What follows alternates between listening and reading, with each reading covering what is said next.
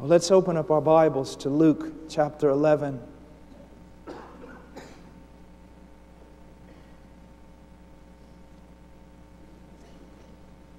Luke chapter 11,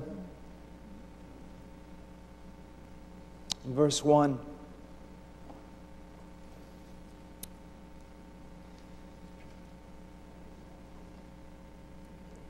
It happened that while Jesus was praying in a certain place, after he had finished, one of his disciples said to him, "Lord, teach us to pray, just as John also taught his disciples."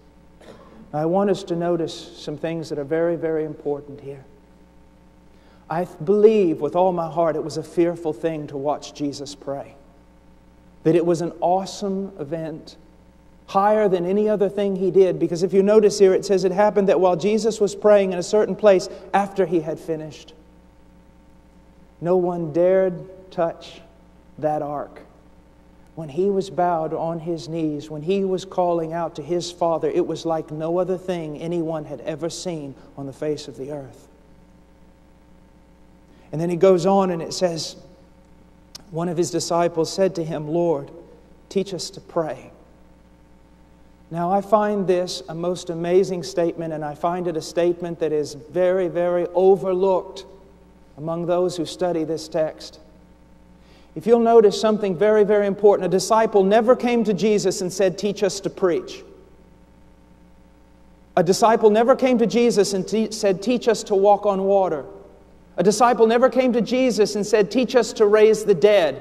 A disciple never came to Jesus and said, "Teach us to cast out demons." Now, if you were to want to know how to play basketball, you probably wouldn't come to me because I know so little about basketball.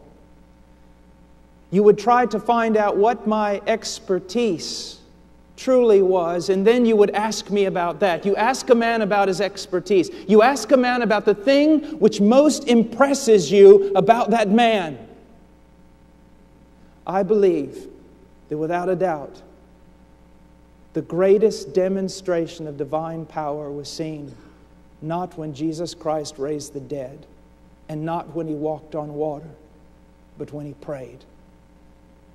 And I believe that when the disciples saw Jesus pray, they could not believe their eyes. They could not believe even what their ears were telling them. Jesus was a man of prayer. A man of prayer. Now let me ask you a question. When people hear you pray, do they hear someone who knows God? Do they hear the rhythm of a religion? Do they hear words that have been taught to you by other men?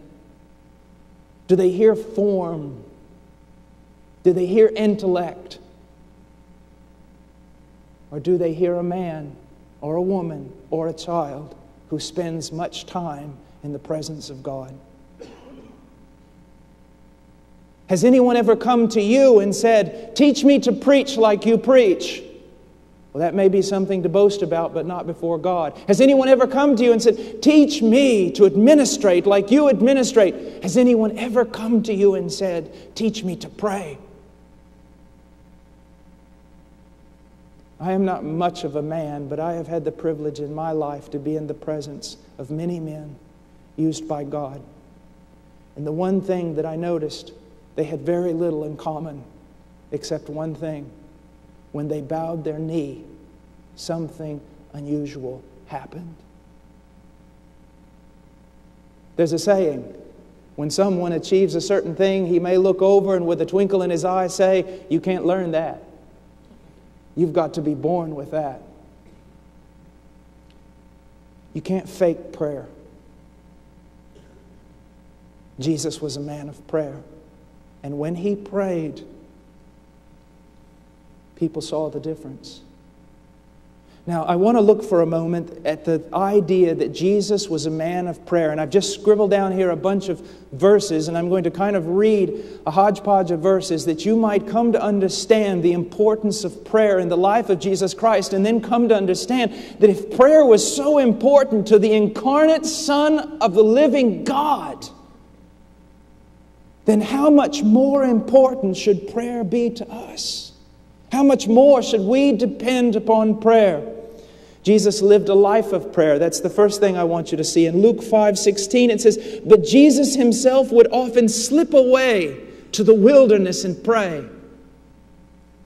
You know, oftentimes when we find something that we greatly enjoy, as opposed to what we grudgingly must do, we try to slip away to it.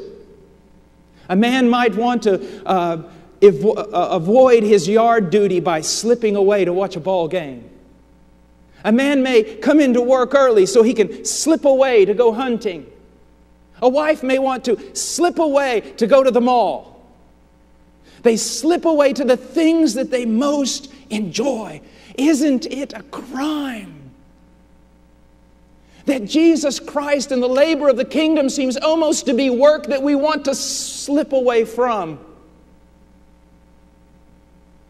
I heard tell of a story of an evangelist. He got off the plane and was received by the pastors, and immediately they took him out to play golf. I don't have much of a problem with that. Never played golf myself. But they took him out to the golf course, and that's a fine thing. I guess they saw that he needed to rest, and as they were going out there across whatever you cross to do whatever you do when you play golf, the evangelist just happened to mention, he said, "Well, you know, the Lord is so good. The other day he was just..." And the preacher stopped him and says, "Let's not talk shop out here. This is the place where we're going to rest. The only place you'll ever rest is in Jesus Christ."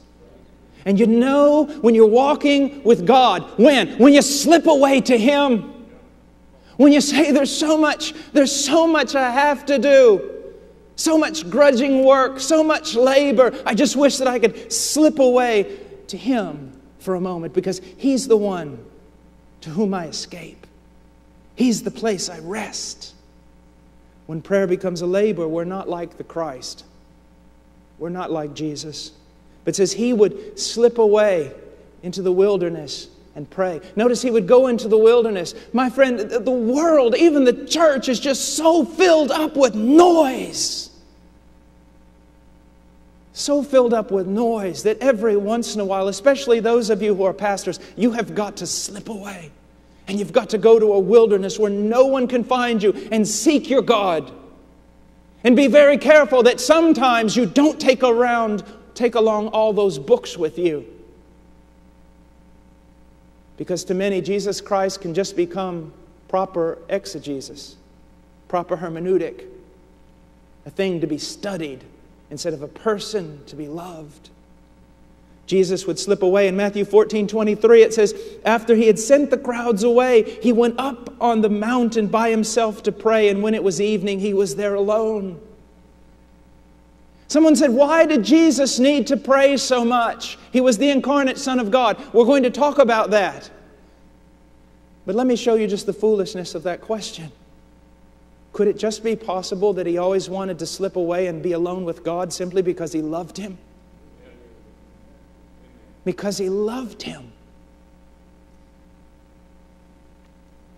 It says in Luke 6:12-13, it was at this time that He went off to a mountain to pray, and He spent the whole night in prayer to God. And when day came, He called His disciples to Him and chose 12 of them, whom He also named apostles. Let me ask you a question. Have you ever had to make a really tough decision? Did you ever pass the entire night in prayer to do so? If you say no, I say to you, behold, we found a man stronger than Jesus. Isn't it amazing that the Christ would slip away and spend the entire night in prayer to discern the Father's voice, to pick the men that had to be picked? But we've got the upper hand on that. That's not so much needed anymore. He goes on. Matthew 26:36. When Jesus Then Jesus came with them to a place called Gethsemane and said to his disciples, "Sit here while I go over there and pray." Sit here while I go over there and pray. Who could forget Gethsemane? Who could forget the war that was fought in that place? My friend, when he got up off his knees, the battle was over. The war was fought there. How many things do we have to fight with? How many Philistines do we have to put up with that stay in the land and they're like thorns to us? Why? Because we do not take the matter by the horns. We do not go to the Lord and wrestle until the victory is won. Jesus Christ overcame in that garden, and He overcame by struggling through it in prayer and gaining the victory. That passage, this kind, only comes out through prayer and fasting. That just doesn't have to do with demons, my dear friend. There are so many mountains in your life, so many obstacles in your life, so many things in your life that seek to derail you, to stop you. And they're going to stay there because some of those things just don't go away by counseling. They go away by falling on your face before God until He delivers you. Jesus was a man of prayer. He showed it in every aspect of His life. And He goes on. Jesus taught on prayer. He taught prayer. The Scriptures are so filled with the teachings of Jesus Christ on prayer that there's just nothing we can do with that tonight. There's two passages that I want to point out, and they're both found in Luke 18. In verse 1, He says, "Now He was telling them a parable to show that at all times they ought to pray and not lose heart." That's the teaching of Jesus Christ. Right there. If you want to sum up everything He taught about prayer, we ought to pray at all times. Now, for you young men here, let me just teach you something that'll help you. I hear so many young men today saying, "Well, I don't have really a specific time in which I pray. I'm more, throughout my day, I just kind of practice the presence of God. But I don't really have that secret place I go to." Let me tell you something, young man. There is no way you can learn to practice the presence of God if you do not spend much time in secret prayer. The power to practice the presence of God, the power to live a life of prayer, to always be speaking with the Father, that is born out of secret time with the Lord, segments of time with the Lord in prayer. And He said we ought to be praying always and not to lose heart. The initiating of prayer is never a problem. Do you realize that? You have initiated so many petitions before the throne. The question is, have you wrestled them through? Have you pressed on in to lay hold? Have you kept going?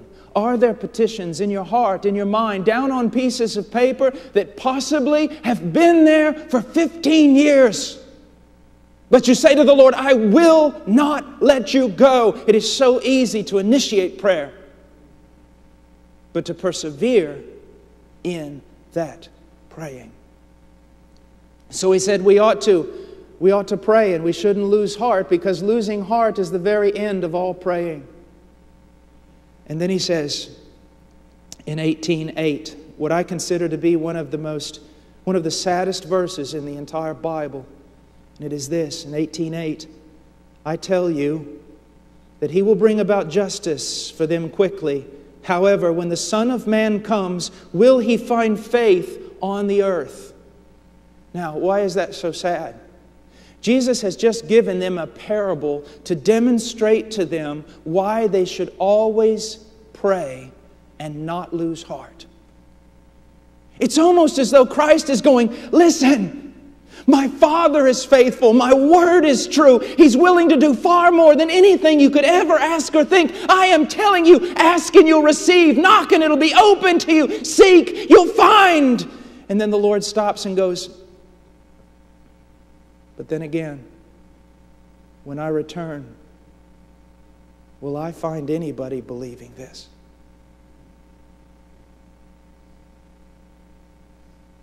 Is anyone going to take me at His word? at my word.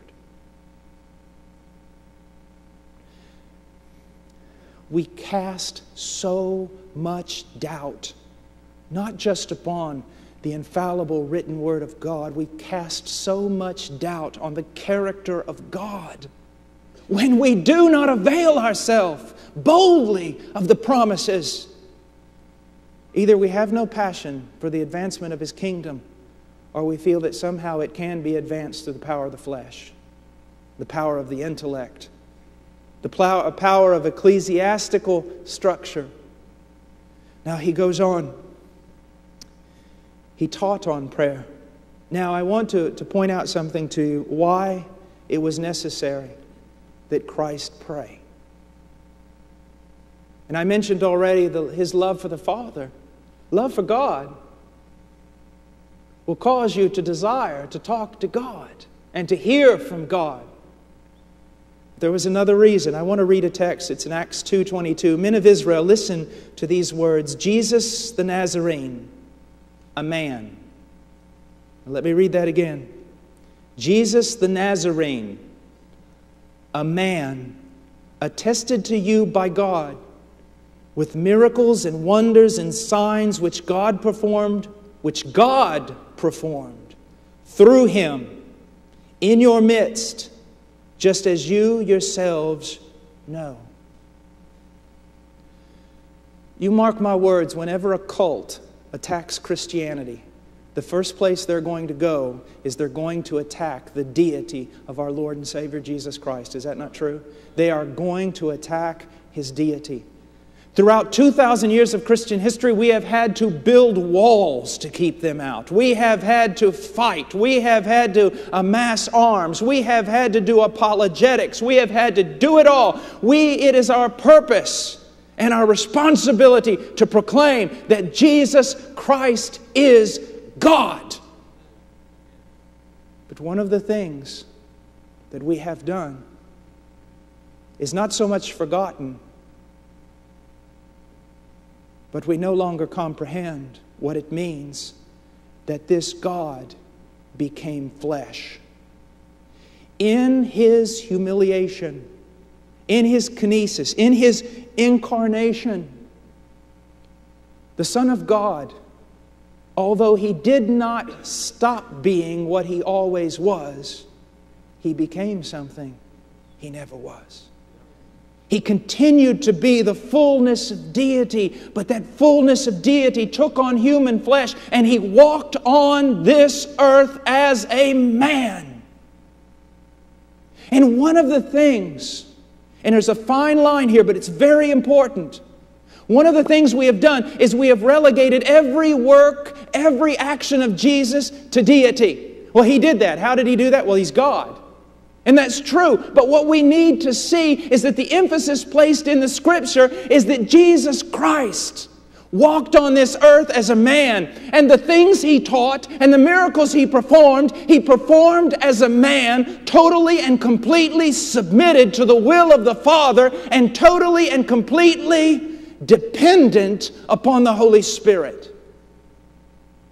And in recognizing that, what happens? Jesus Christ, our elder brother, becomes also our model. He becomes our model. I believe it was Macmillan who wrote the book, Power Without Measure. Excellent book if you can get a hold of it. And what I want us to see is that in His humiliation, in His incarnation, God becoming man, yes, very God, but at the same time, very and completely man. And as a man, He lived a perfect life. He taught the perfect word. He did miracles without number. He wrought redemption with His own two hands.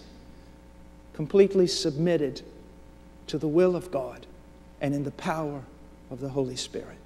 And I want us just to look at some things for a moment I believe will help us. First of all, I want us to look at Jesus Christ the man, totally and completely submitted to the will of the Father. He says in John 4:34, Jesus said to them, "My food is to do the will of Him who sent me and to accomplish His work." I can't say that. Do you know what most bothered me back there in the back while we were praying? Would I be praying so zealously, and would I be so concerned about these meetings if they weren't ours? If they weren't sponsored by Heart Cry? And if I was not preaching? I do so much for me. So much of my food stinks. It's fodder. I'd be a hypocrite to stand before you and say those words are mine. But Jesus could always say, my food, my sustenance, the thing I live for, is to do the will of my Father.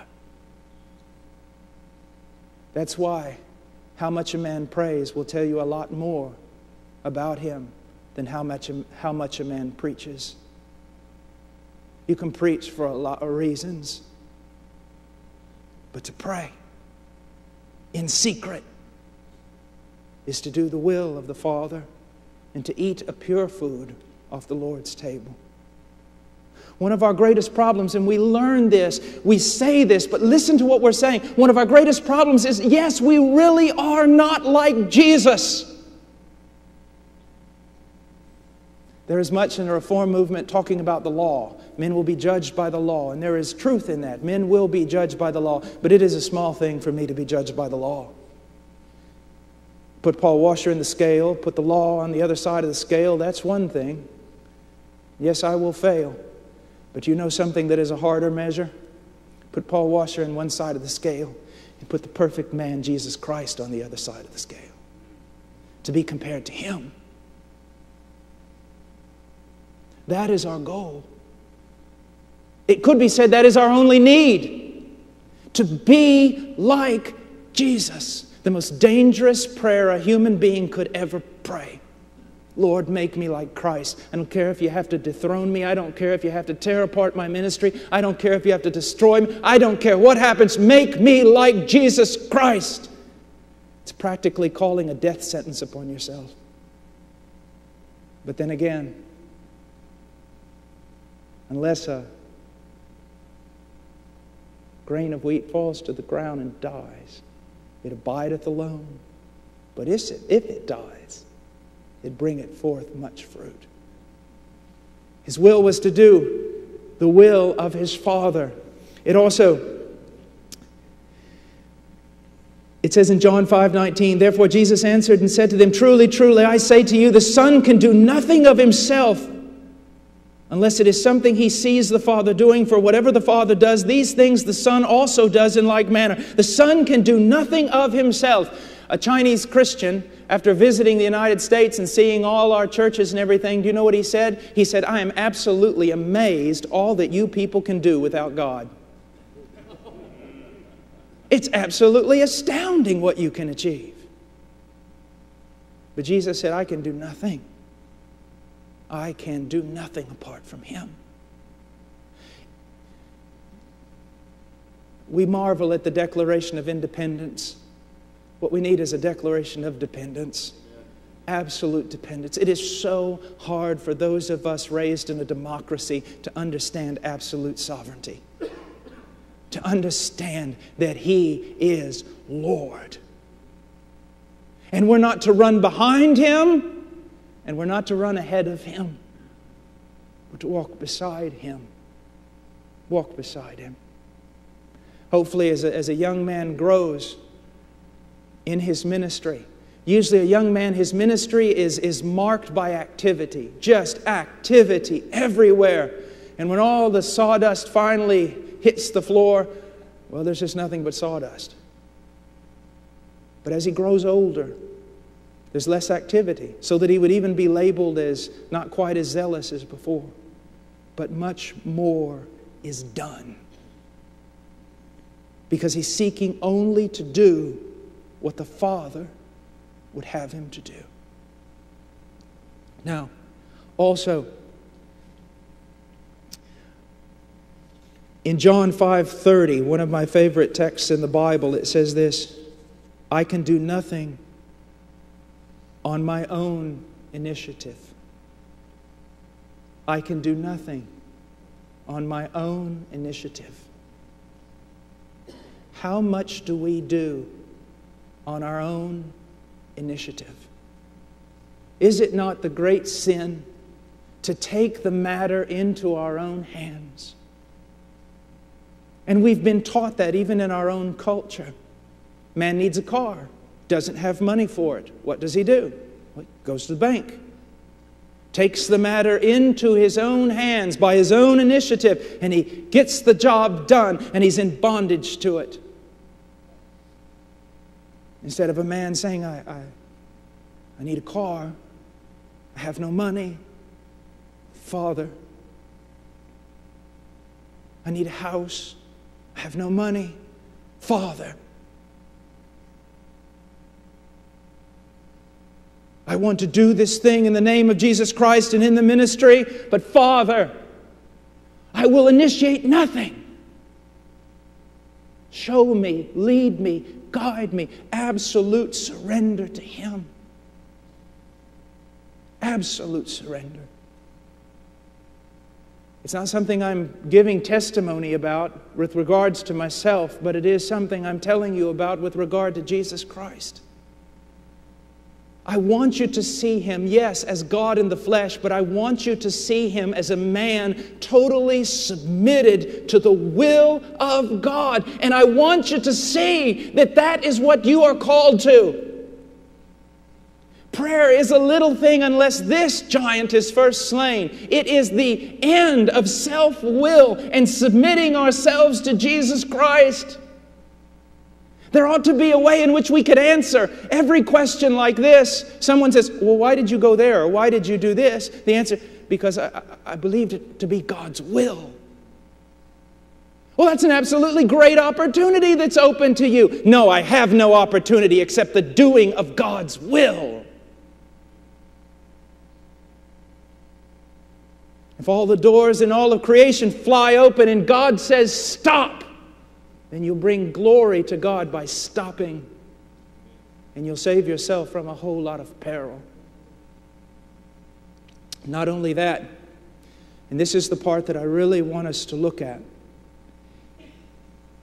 In the absolute submission of Jesus Christ to the will of the Father, He was absolutely dependent upon the working of the Holy Spirit. Jesus Christ, you see, in His humiliation, in His incarnation, laying aside His robes of glory, yes, still God, but yet walking on this earth as man, He did what He did in the power of the Holy Spirit.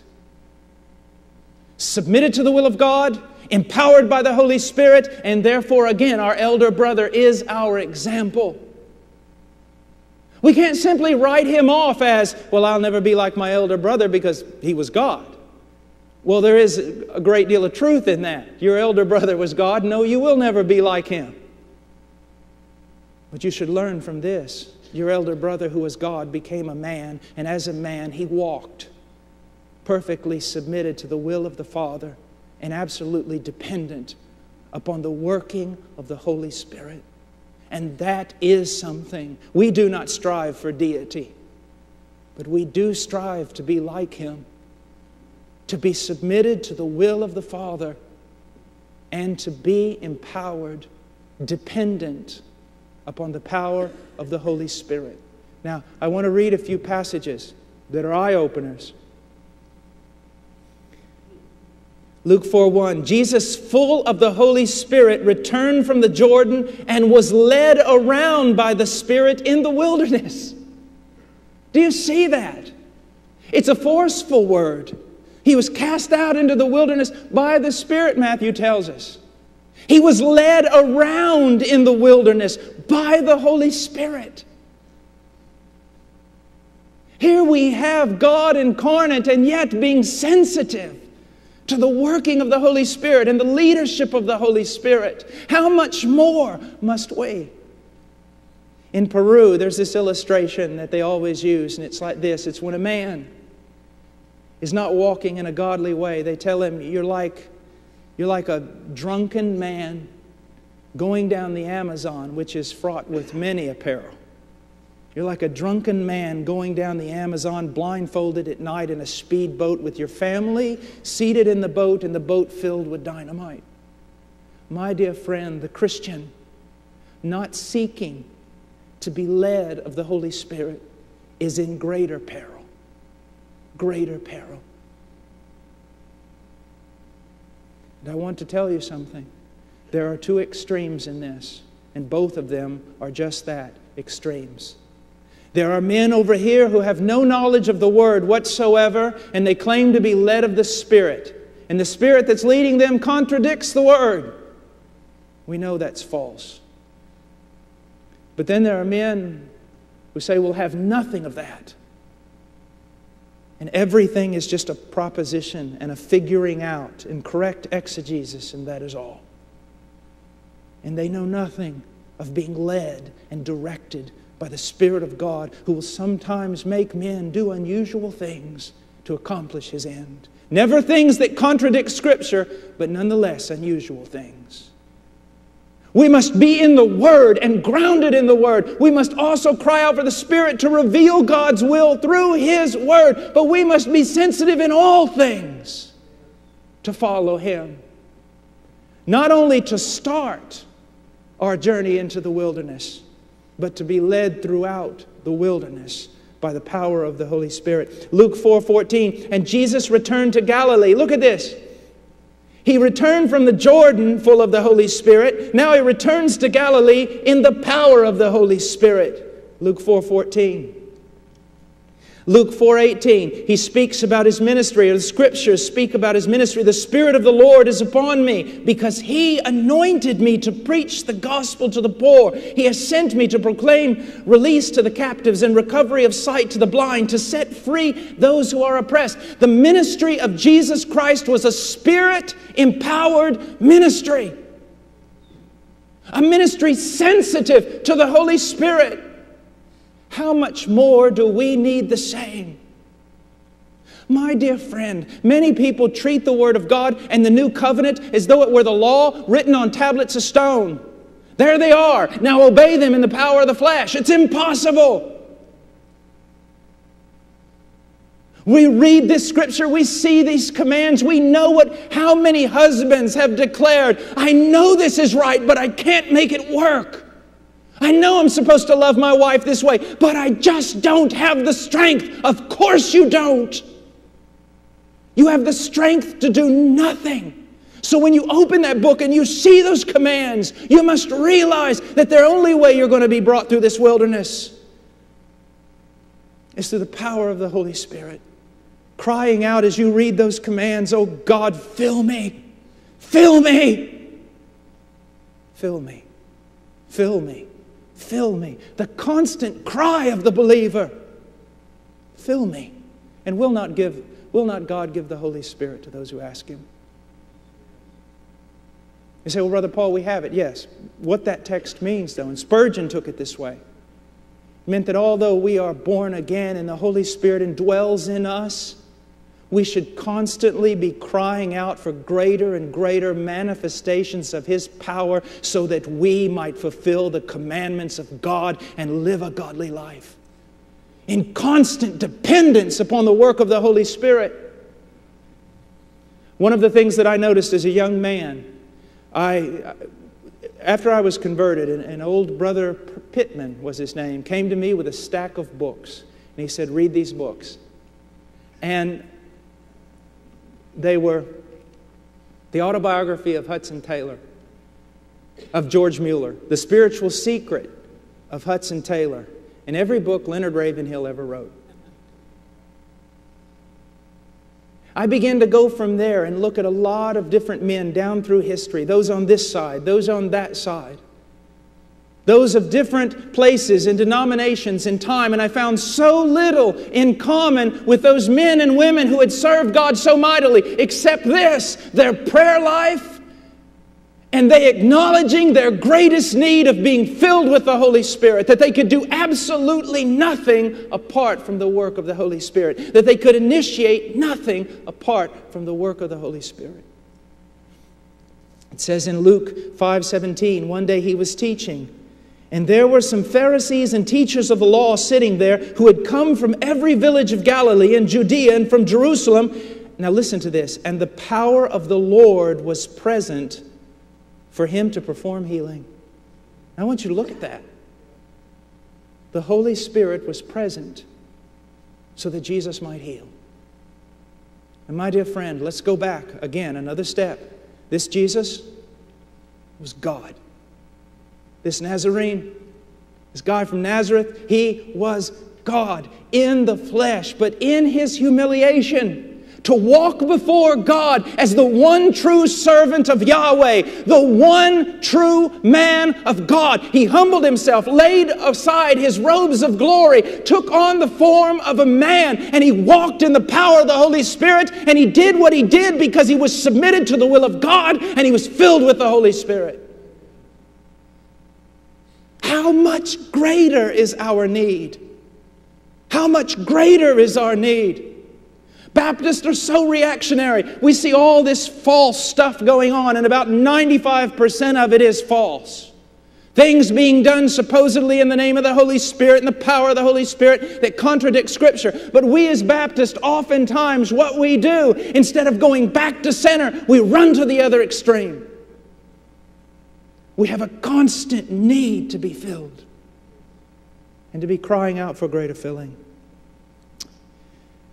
It says, Luke 6:19, and all the people were trying to touch him, for power was coming from him and healing them all. It's amazing.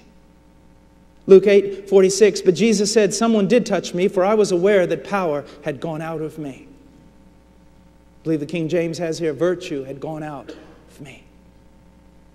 But Jesus was a man inflamed, filled with the Holy Spirit. And the works that he did in the power of the Holy Spirit. And when a work was done, the power of the Holy Spirit came out of him. Sometimes I equate this to preaching in this way. It's a small similarity, but there is one. I have noticed that when men preach,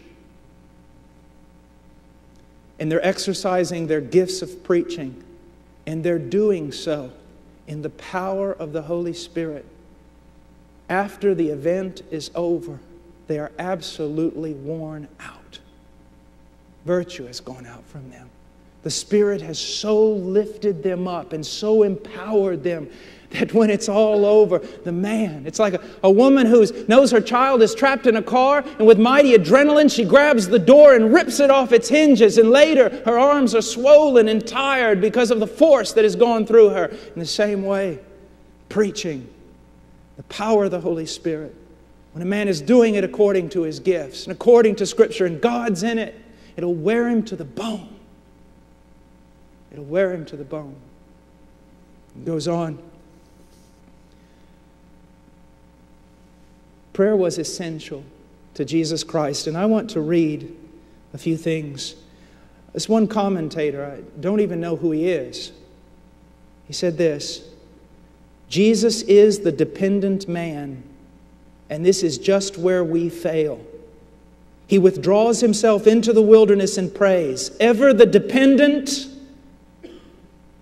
as the obedient and victorious man.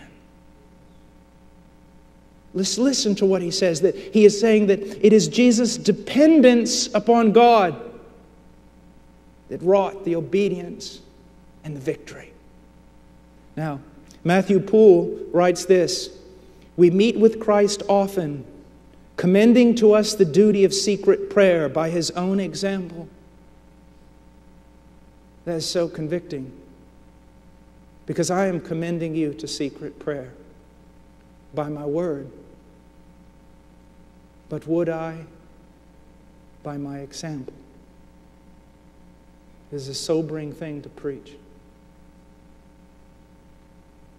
It says, we meet Christ often, compelling us to the duty of secret prayer by His own example, as He had done by His precept, and always choosing for it the most private and retired places, to teach us to go and to do likewise, often to pray to our Father, which seeth in secret. And His example more presses us, because we have much more business with God in prayer than He had. Do you know what he means by that?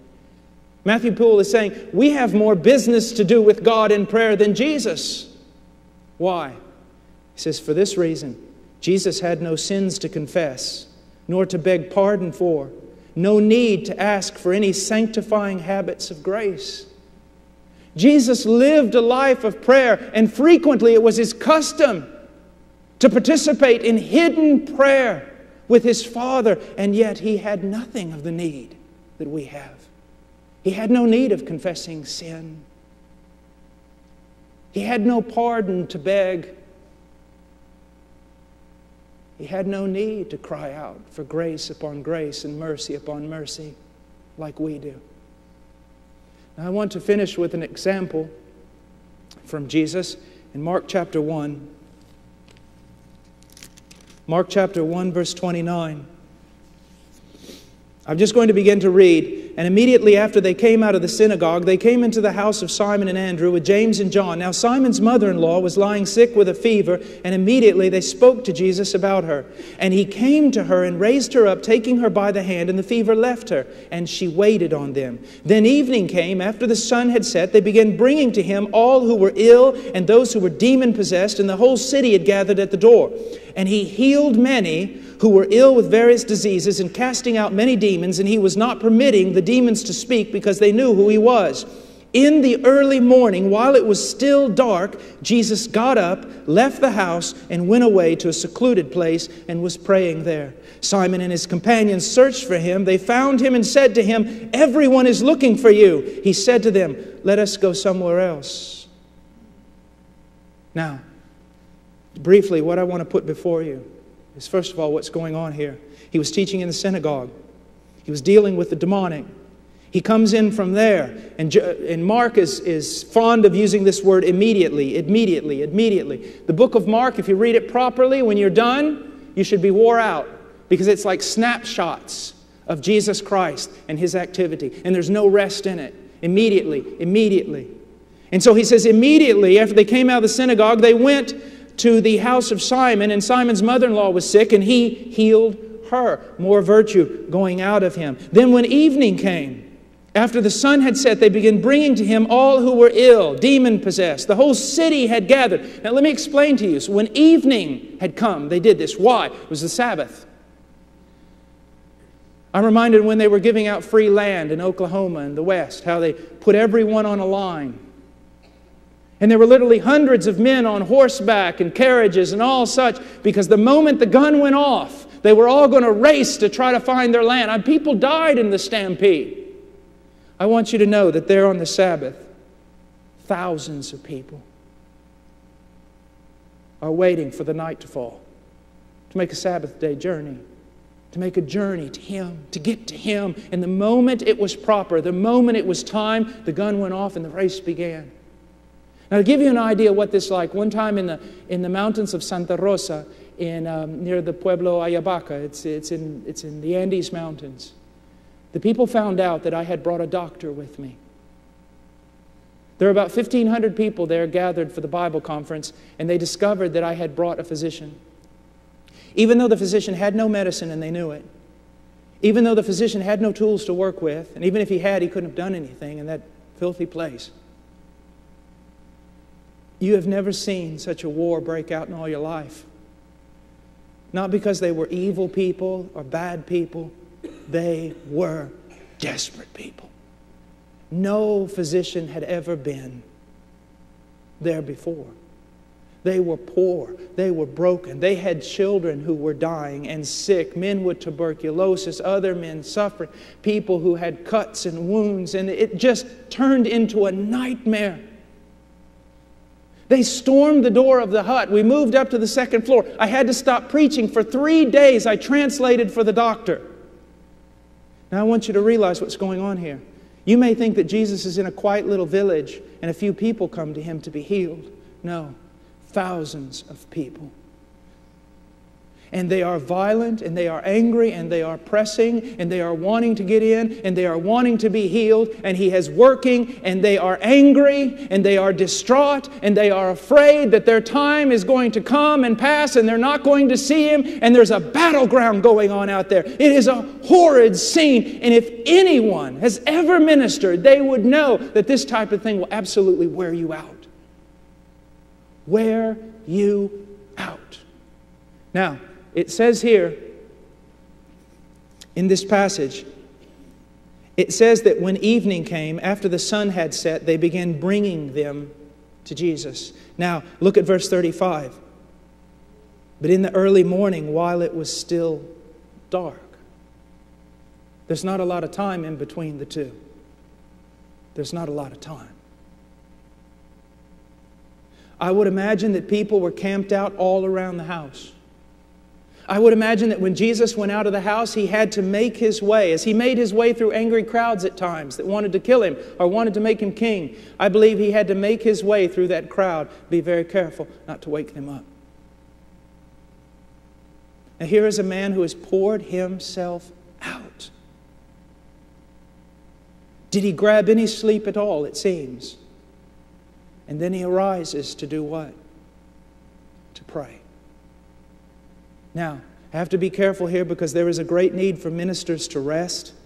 There's a great need for ministers not to work themselves to the bone or to be involved in activities that will take them away from their proper activity of prayer and reading the Word and preaching. But I want you to see something here about the life of Jesus Christ. If any man had a reason to say, I've done enough. I mean, I've given absolutely everything I can give. It was Jesus. If there ever was a man who had a reason to say, Lord, I can't pray now. There's just too many hurting people that I still haven't touched. There's too much ministry to do. I don't have time to pray. If anyone ever had the right to say that, at that moment, it was Jesus Christ.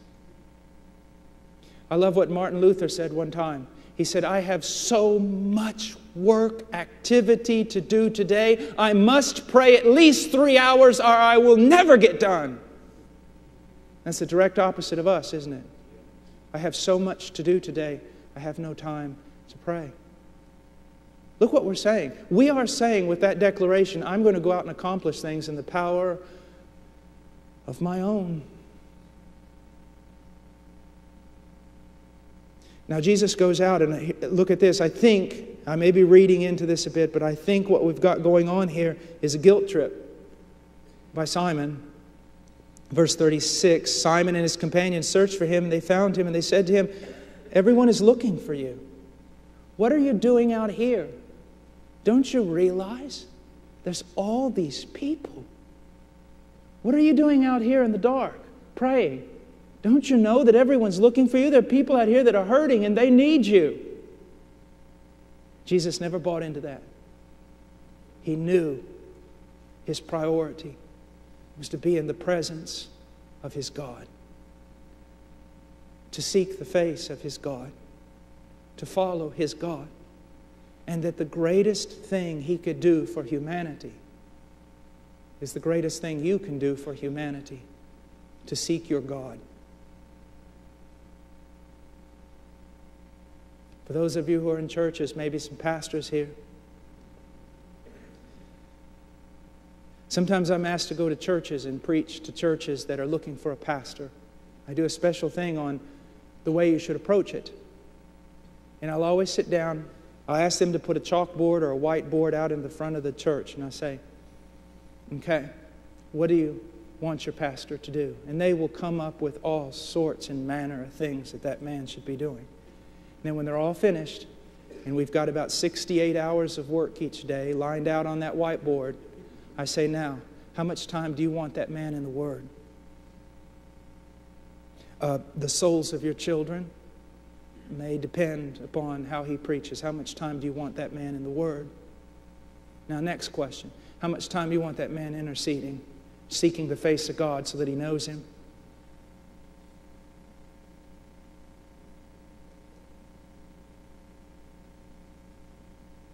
The greatest need. I don't know about you,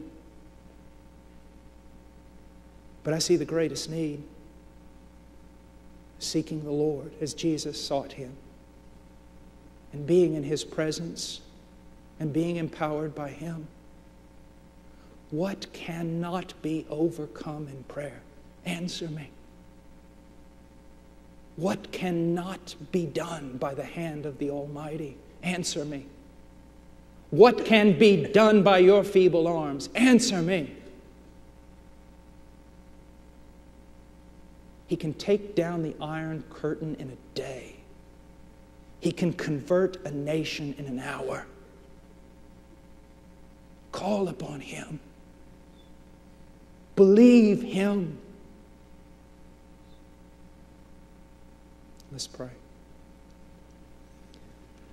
Father, I come before You and very kind to me tonight, and I greatly appreciate it, Lord. You have been a help, and You have been merciful. Lord, I pray for Your people. I pray for Your people, Your dear saints here. Pour out on them a spirit of prayer and supplication. Let them see, Lord. Pressing in and pressing on is where the battle is won. And that the feeblest, the least gifted among us, the smallest man of the smallest tribe of Zion, can gather more victories than the greatest warrior in 12 tribes by praying, by seeking Your face, by glorying in Your power and putting no confidence in the flesh. God, help us. In Jesus' name, amen.